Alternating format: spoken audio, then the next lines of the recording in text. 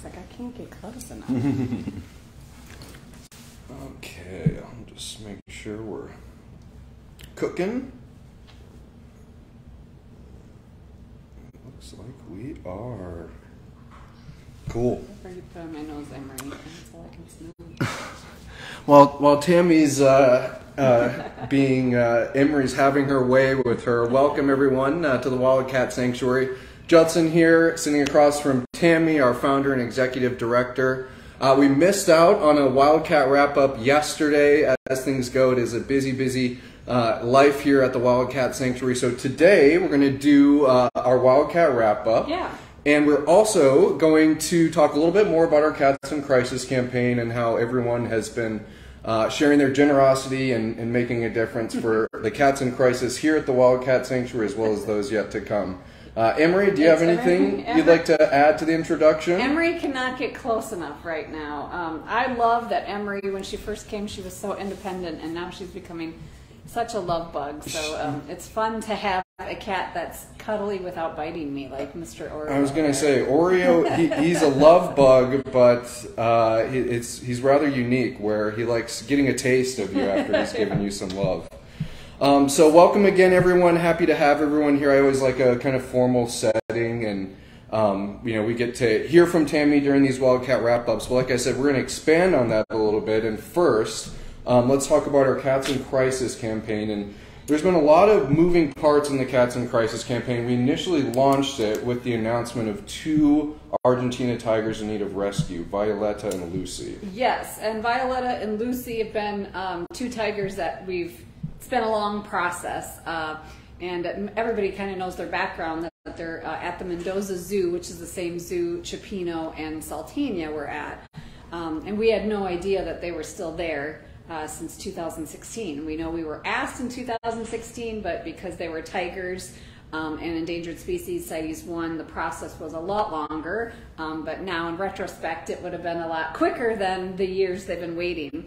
So we've said yes, but based on their age and based on going back and forth, there's been some medical concerns with Violetta. And we never want to move an animal all the way to TWS, especially if it's not in their best interest, because it is a long haul. So our vets have been going back and forth this week. We actually had to engage the USDA, who actually manages kind of imports, exports on health of big cats, because Violetta, on top of it, has anemia, which they're trying to determine what that's from. A cat at 17, it could be from kidney disease, but unfortunately they didn't have blood work on her kidneys, and we don't want to knock her down just for that. We want to make sure if she gets knocked down again, it's for everything she would need for a move. The anemia could also be caused by cancer, at 17. We don't know. And then we do know that she has another medical condition, which is a parasite that kind of eats the skin. And so that's had to really looked at, because we have to be careful of her health, but also what we're bringing into the U.S. So right now that's under final advisement by the USDA and giving more information to determine if moving Violetta to TWS is the best move. So we'll update everybody as we know. Lucy appears that she's healthy, but she really doesn't have much medical history either. So we don't know if it's just been quiet and we don't know her history, even though she's younger at 15, or if it's just because there's lack of medical information. And unfortunately that happens a lot on rescues, even zoos that have changed hands or evolved in other countries. And so that's kind of where we're at there, but we will let everybody know as soon as we know. And then of course, if we cannot accept one or both based on health care, we want to follow through on what the plans are for the rest of their life, so that they still get quality care where they're at until the best decision is made. So we're in for the long haul, whether they're here or they're in Argentina. Yeah, and I'm sure I appreciate that update, and everyone does, and just from the perspective of managing an international rescue like that, how intensive of a process it has kind of this communication been since we've made this announcement. Yeah, so it's an ongoing communication, but there's a lapse based on translation, based on time zones, based on them getting information.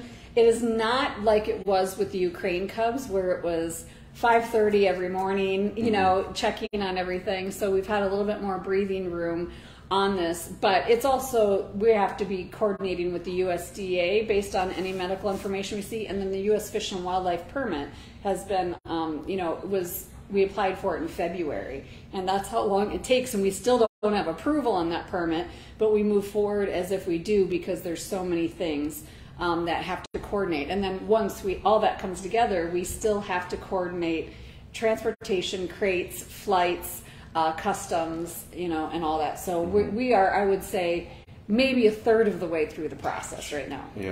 Yeah, that's something that just kind of just giving perspective and scale to how massive an undertaking. You know, just like you said, the time zone difference, the bureaucratic process that's really long and drawn out. And so I think that's a good segue into speaking of other things that keep the executive director busy throughout the day. And just every day and week here at the Wildcat Sanctuary, we mentioned the small cat crisis encompassed in our Cats in Crisis campaign. Yes. And so, you know, obviously, you know, being aware that very much that we face the big cat crisis, and we're happy that federal legislation has been passed, we're still very much here at the Wildcat Sanctuary facing what we call a small cat crisis, and how your time is consumed fielding a lot of that. And absolutely, the big cat crisis is still alive and well, but sanctuaries, we've built capacity knowing that this legislation might pass. And so the good news is that sanctuaries around the country have capacity to help big cats when calls come in. The issue we have is that a lot of sanctuaries have no capacity left for small cats, because the requests are so frequent and so a lot. And when we're talking small cats, we're talking lynx, servals, bobcats.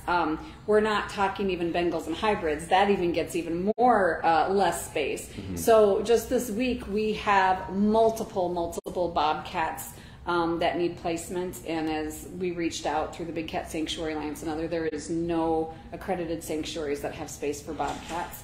And when things like that happen, it's easy for us to say yes or no. If they're in Florida and say, hey, can you help this bobcat, we are full too. But it's different if it's somebody in your own backyard, or somebody in the industry that is struggling, that, you know, has been a wonderful animal advocate for years and asking for a favor. Then we do what we have to do to accommodate. So I'm working on that case, and then many sanctuaries received a call, or an email, I should say, on a serval in Norway that was a pet serval, escaped, and now authorities are saying they want to euthanize, and there are a lot of animal rights groups that want to help the serval and just say, hey, can we accommodate, we'll help get her to you or another sanctuary.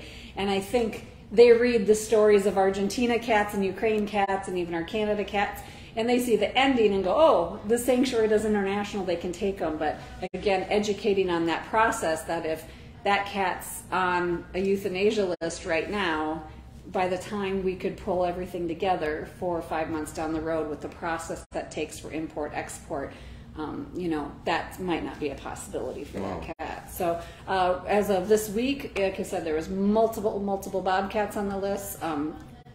We have 5 servals on the list, at least 3 or 4 Bengals. And so the small cat crisis, you know, people say, what happens when you can't help? And, you know, that's a question all of us sanctuaries are asking, is that we have to educate more, because it's going to take many years to even get anybody to consider a law about the small cat crisis. So it's really an educational tool and trying to make people understand they should not be getting these animals as pets. And as it stands here at the Wildcat Sanctuary, the small cats, like you mentioned, and the hybrids included, they make up the largest contingent of our rescued population here. Yeah, it's crazy that we have over 41 hybrids and domestics. And what's sad is how many times we're saying no. I remember when I started the sanctuary, I said, no cats left behind.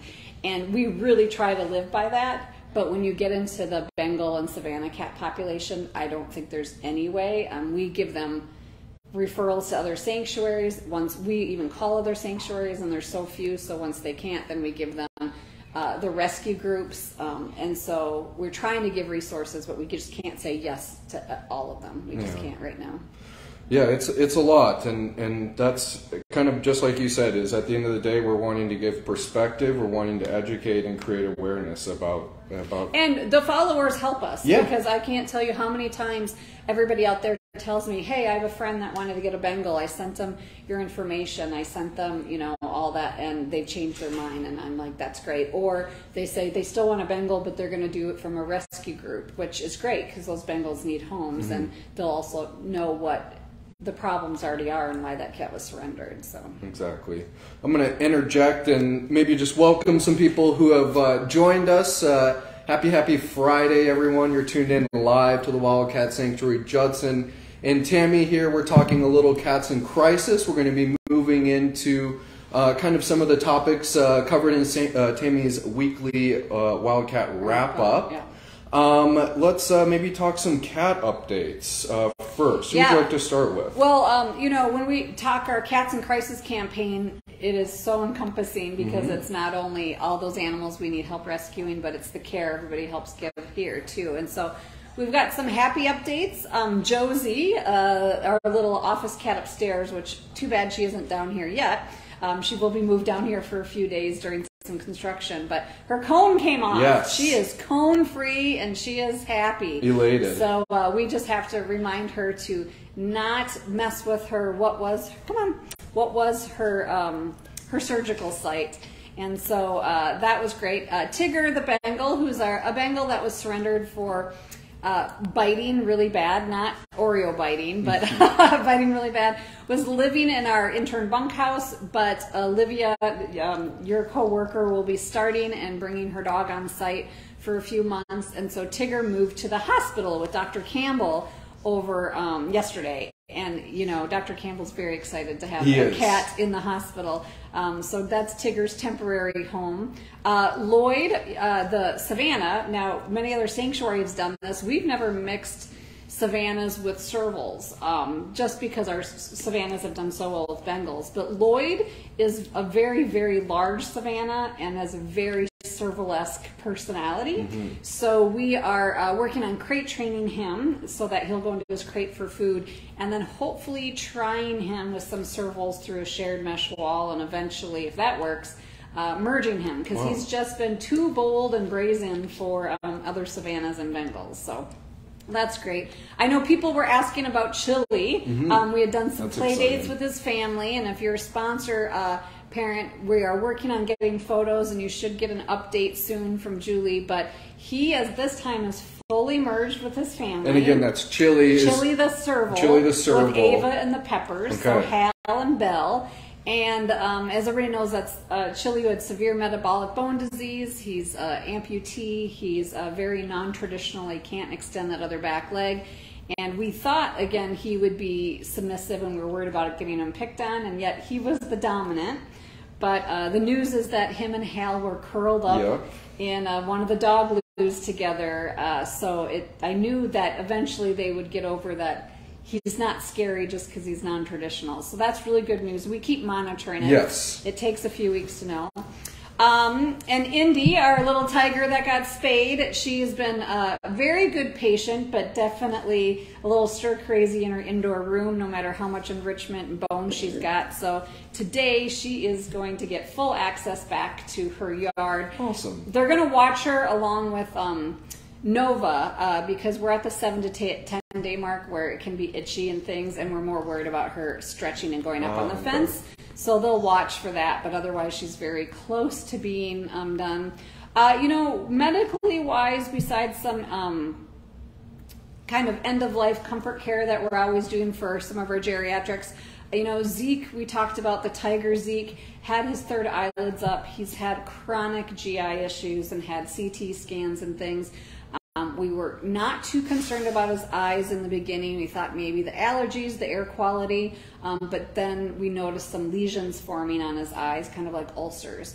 And so he's on antibiotics. We've reached out to an ophthalmologist. His sponsors will be getting an update too, but we have scheduled an ophthalmologist appointment who will come on site, and then we'll evaluate next steps to see what's causing it. It's a little it's puzzling, I should say, to all the specialists that have looked, because you know, it doesn't look like an injury or something. It could be an autoimmune response is what they're thinking, especially with his GI. So we'll keep everybody posted on that, but he's acting like himself and rolling around, and that's all we can ask for. So and then Edgar and Josie, as I mentioned, will be moving down to my office for the next couple 3 days, and then Love, I don't remember where Love's moving.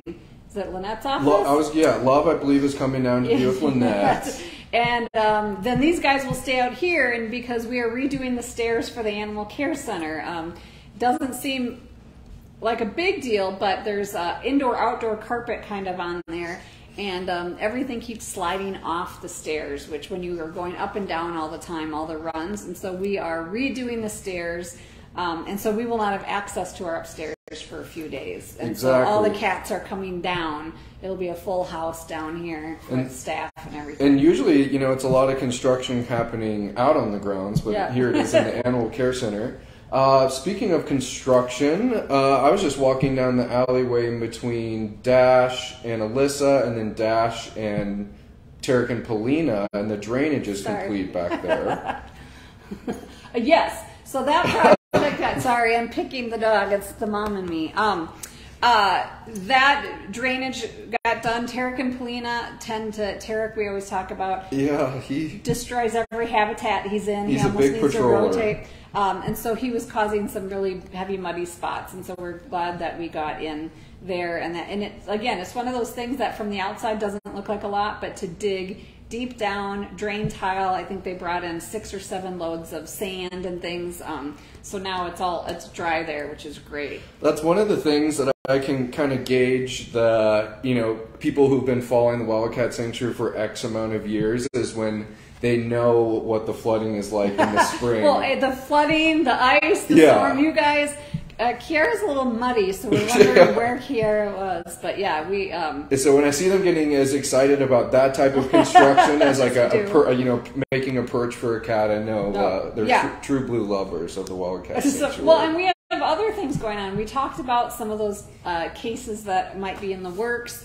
And so part of our Cats in Crisis campaign is not only rescue, preparedness, all the stuff that people bought off our wish list. Thank you so much, everybody that donated. But we have a volunteer crew day. Even over the 4th of July weekend, our staff is going to be working 24/7, just like they do.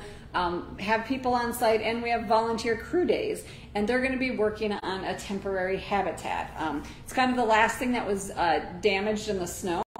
But we have, it's outside of our quarantine area, outside of, you know, our regular things. It's probably an enclosure our followers have never seen, but we always have these temporary habitats up around the property in case of an emergency, or in case, let's say we had a fire, or we had a fence, fence damage, and we had to move one of our cats.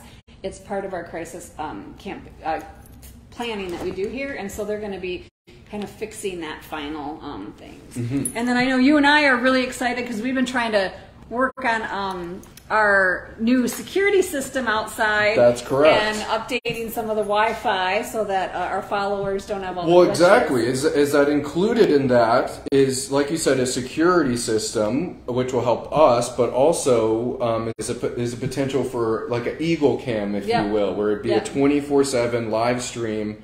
And I know we've done stuff like that on YouTube, but this would make it easier for the media person because it's truly hands-free. Hands-free, yes. And so that's very exciting. We're excited, but we are cautiously optimistic because just like everything else, there's been back order on antennas, and this project was supposed to start like early June, and now we're looking at end of July. But the antennas are not in the United States yet, but we've been promised that they're going to be shipped and go through customs next week. So we're really hoping that happens. That's very exciting.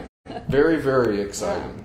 Well, and then inside we've been interviewing for hospital managers since Joy moved home. Our hospital manager moved home, so we're keeping on that. We really always want to find the right fit. You know, we know we're in a rural location. We know we have extreme winters, and so we want to, and we have a lot of animals, so we're being very thoughtful on that as well. And then with Olivia starting next week. New face and a new, or maybe a familiar face and a familiar voice. And we've had to say goodbye to our interns this week. Many of we call them winter interns, even though it's summer. It is their end day this week, so we had a potluck with them yesterday. Yep. We also had our ash release ceremony yesterday, where we were all getting to celebrate the life of the cats that we lost over the last 6 months, and then releasing their ashes in wildlife. Exactly. Yeah, because I always just like updating everybody on everything if I can on live posts, and did get a chance to mention that we did do our annual ash release ceremony, and obviously a lot of special cats and special memories shared about those cats.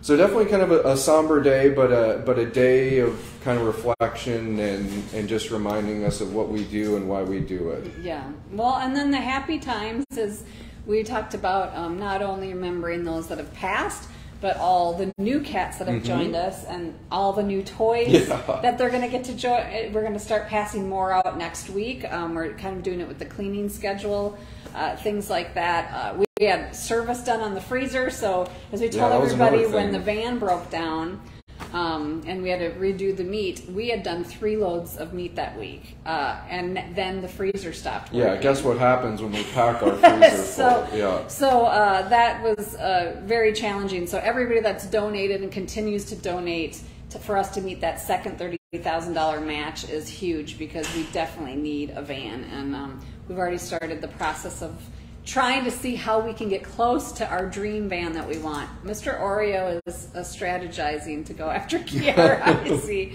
But you know, it's amazing, because it's the equipment might not seem exciting, but it is so exciting to us when you guys support it. When those new UTVs came, I mean, it was like, I've never seen the staff so excited that they actually have UTVs that go in reverse and forward. A lot of our UTVs don't go in reverse.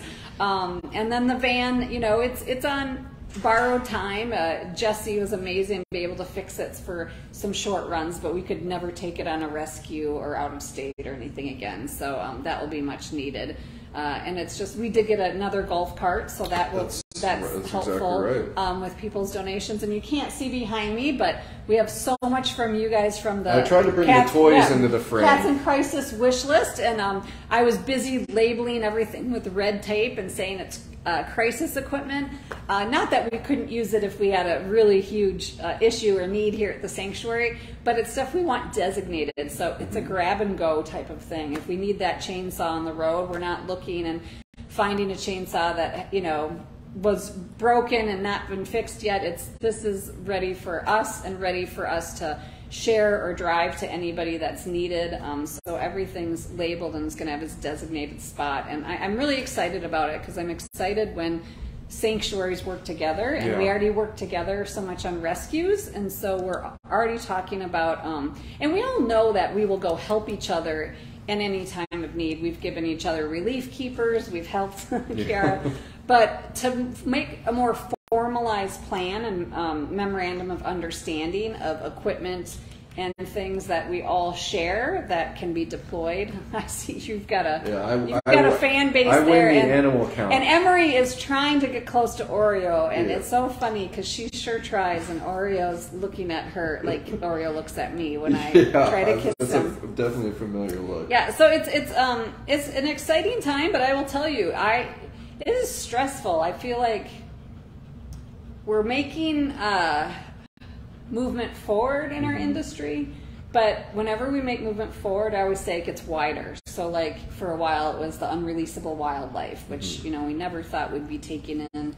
wild-born cougars that couldn't go back out, and now it's the small cat crisis, you know. And now we're also seeing in our industry facilities choosing to close and place animals, or facilities having to downsize due to health issues and lack of staffing. After COVID, it's been hard to get people to work, and so it's just challenging. It makes me reflect on, again, how blessed I am to have the followers, supporters, donors, volunteers, and staff, because we don't have any plans to close. We don't have any plans to downsize. You know, we don't have plans to double in size, because we want to keep that individualized care and psychological well-being of the animals. But it is really underscored why we're doing our succession planning, our strategic planning, and as I talked about, after the 4th of July, a lot of our donors and supporters will be getting questionnaires and ask for input on some of our core strategic values,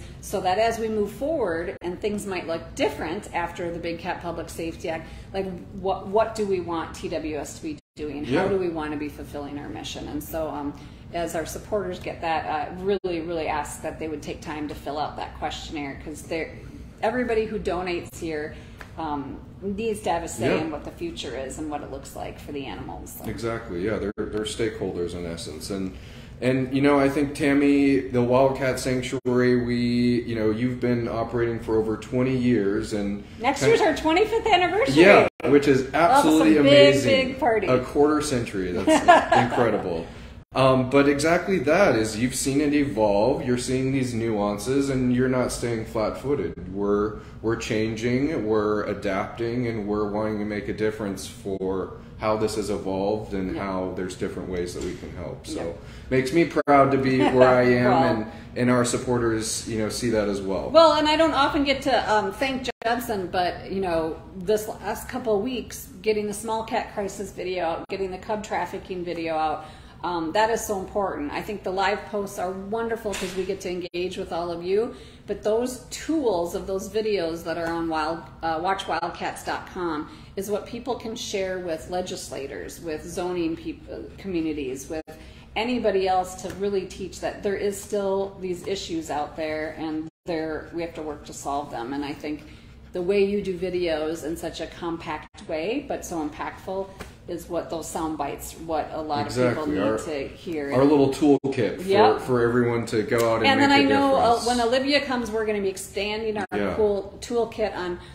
because we've been asked from animal control of how do I tell a Savannah from a serval, from a Bengal, how do I know when it's a hybrid? So we're going to do much more specific toolkits for those that are on the front lines, identifying and coming across those cats. So. Oh, awesome. Well, Tammy, I always a pleasure. I don't know if we can move. We have the whole household. I was going to say I might be locked. Here. I'm locked down here, but I think it's been informative. It's been enlightening. I think it's not hard to tell how much of a difference you guys make here at the Wildcat Sanctuary when it comes to campaigns like we're in now, like our Cats in Crisis campaign, to just helping out our general operations and upholding what we do for the cats here every day. Yeah. So. And we hope you all have a safe and happy 4th of July. We're going to be working here, and one of the most common questions we get is, do the fireworks bother the cats? And I'll say one benefit of being in the middle of nowhere is that we've never seen or heard fireworks out here, but we do have gunfire and things during hunting season, and it doesn't bother the cats at all. So it doesn't seem to bother anybody, but you're exactly right. That's one of the beauty of being out and out in the country, is we don't have to worry about any of that type of noise. And